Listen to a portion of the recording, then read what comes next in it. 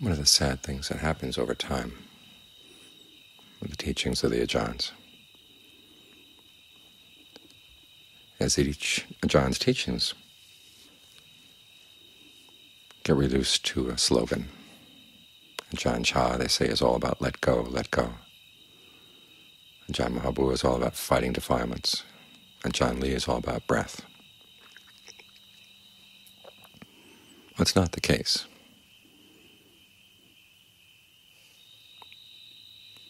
Their teachings are a lot more varied and subtle than that. And it's an important point to keep in mind, that you don't want to reduce everything to a slogan.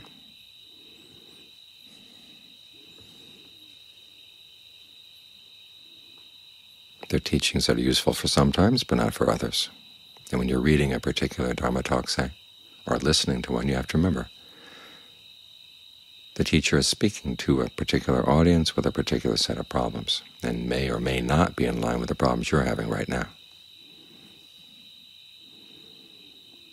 So with many teachings, there's a time and a place, and then there's also a time and a place for the opposite teaching.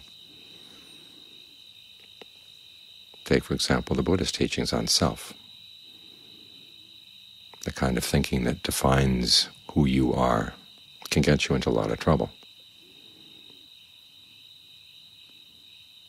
He talks about papancha, the kind of thinking that creates conflict.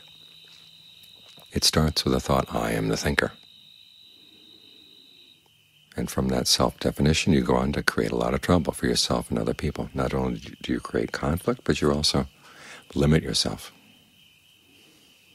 When you define yourself, I'm like this, I'm like that.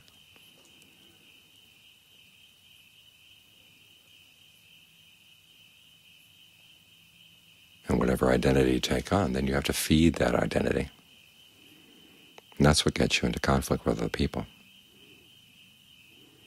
And of course, in taking on that identity, you're limited to a certain kind of food. Like pandas, you can eat only a certain kind of bamboo leaf. And when the food gets used up, that's it. Each of your identities has a very limited range of food.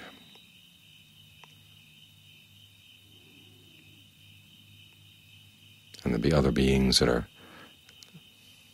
going to fight you for that food as well. This is why identifying yourself like that leads to conflict.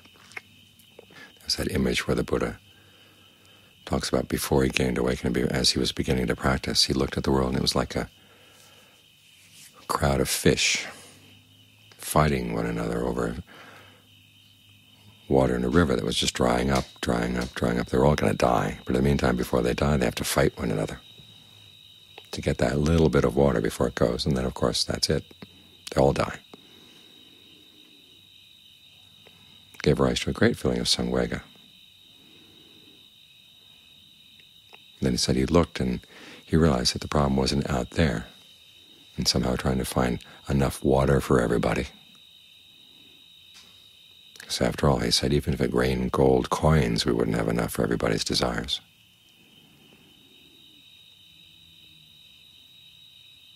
The solution lay in learning how not to be a fish who has to eat water or live with water. So an important part of the meditation is learning how not to identify yourself or not limiting yourself to a particular identity. And try to avoid the conflicts that come from that. But the Buddha does also at other times say it's important that you have a sense of yourself. Attanyo, it's called. Knowing where your strengths are, where your weaknesses are.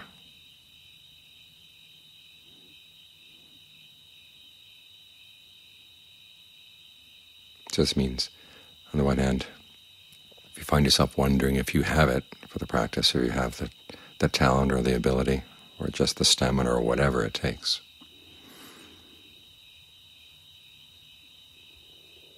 that kind of thinking limits you. But if you see that you have certain weaknesses, then the next step is to work on those. Where are you weak? Where are you strong? How can you build on your strengths to overcome your weaknesses? That's a useful kind of thinking. The first kind of thinking is limited to a fixed identity. The second kind is seeing yourself more as a work in progress.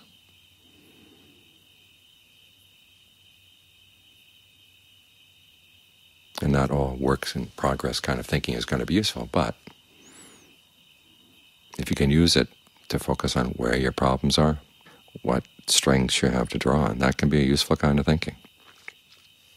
So thinking about who you are, where you are, what your strengths and weaknesses are, that can be a useful line of thinking.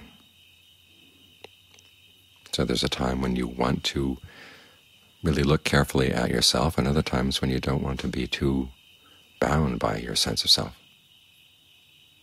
Learn to have a time and place for when thinking about self is useful and when it's not.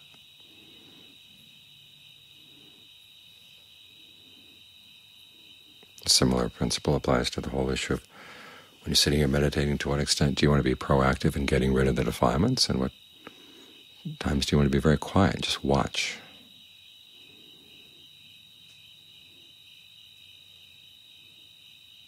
And you realize there's going to be a time for each. And sometimes the technique of actively getting rid of the defilements means first that you've got to watch them to understand what's happening, what they're doing. It's like being a naturalist out in the woods. If you want to observe an animal, you don't go running at the animal. The animal will run away.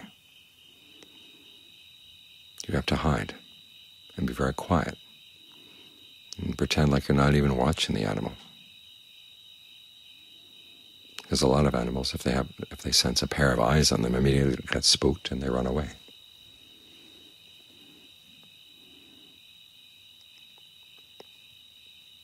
So you have to be very indirect in the way you watch them. But it's not because you're not going to do anything with the knowledge. You want to use that knowledge to understand the animal. And in the case of your defilements, you want to put an end to them. Trying to figure out the animal so you can catch them.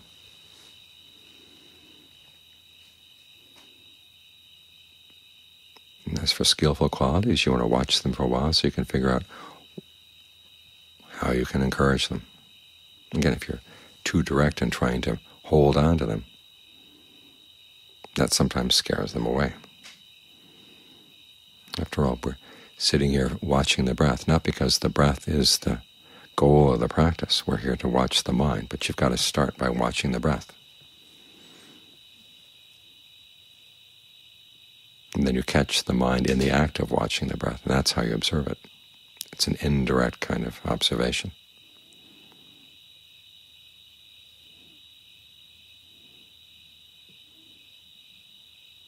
So realize that we're working on a skill here, and the skill has many dimensions. And if you take one doctrinaire attitude and apply it, you can mess yourself up. I was reading about subsistence farmers up in Alaska, and they said the people who scare them the most are the ones who come with very doctrinaire ideas about how they're going to live off the woods and not going to use any technology that you wouldn't have found, 100 years ago. And they end up causing themselves a lot of trouble, because there are some things that have been invented in the last 100 years that are useful.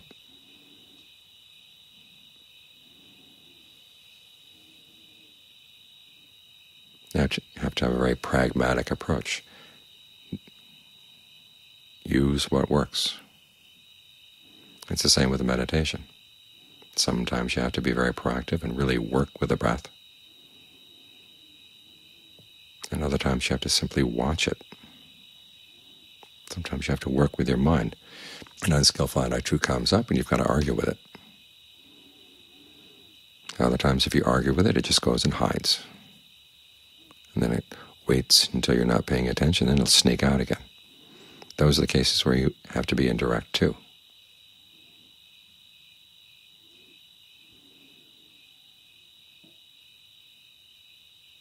And this comes under another principle called kalanyutta, having a sense of the right time. And unfortunately, there are no quick and easy formula.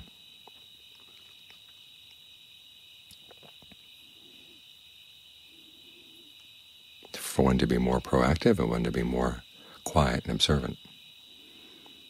You've got to learn from trial and error, but realize that there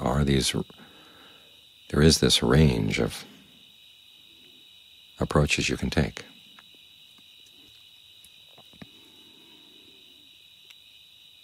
And if things aren't working well, step back and ask yourself, okay, what are the other approaches you might take? What are the other alternatives?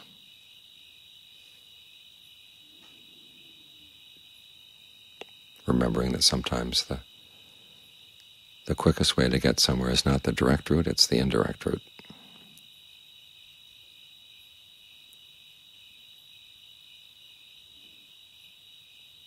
When you keep this range of alternatives in mind, you find that you have a lot more possibilities are open to you. And the question of whether you have it to succeed in the practice is something that you answer by whether you have it or not. You're going to create it. You can give rise to it. After all, this is a truth of the will. Some truths are truths that are available to any observer. All you have to do is just watch very quietly, and the truth will come to you. You want to learn about stars, you want to learn about the laws of physics. You have to observe very carefully and can't let your desires for whether things are going to be this way or that way get in the way. But with truths of the will, you have to want very much for this to happen.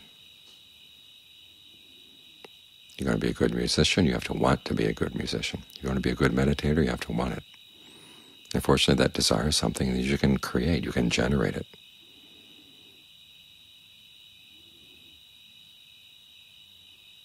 We're looking at the benefits that come from mastering the skill and looking at the dangers that come from not.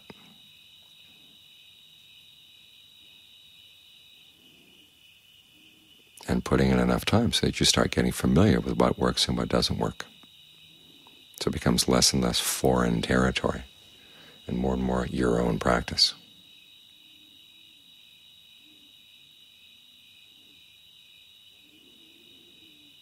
We're here to make the Dharma our own.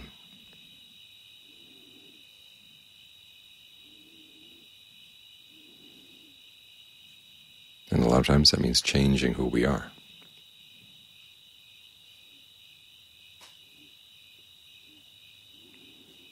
But fortunately, you're not stuck with any set of skills, and you're not stuck with an identity.